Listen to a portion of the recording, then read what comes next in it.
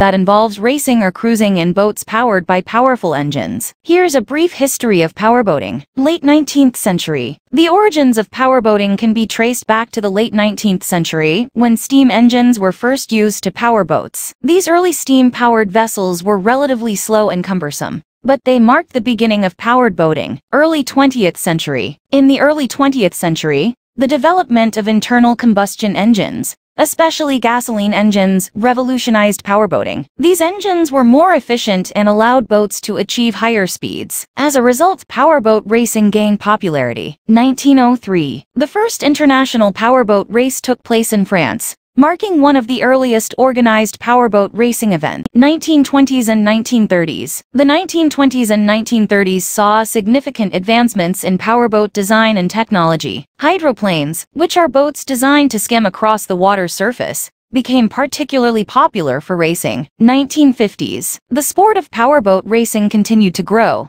and the 1950s saw the establishment of the Union Internationale Motorenautique, the international governing body for powerboating. 1960s and 1970s. During these decades, powerboat racing became more organized and diversified. Various classes and categories of races were introduced, including offshore powerboat racing and inshore circuit races. 1980s. Offshore powerboat racing gained widespread attention during the 1980s. The sport featured long-distance races, often in challenging conditions, and it attracted significant sponsorship and media coverage. 1990s and 2000s. Technology continued to play a vital role in the development of powerboats. Catamaran-style hulls and more powerful engines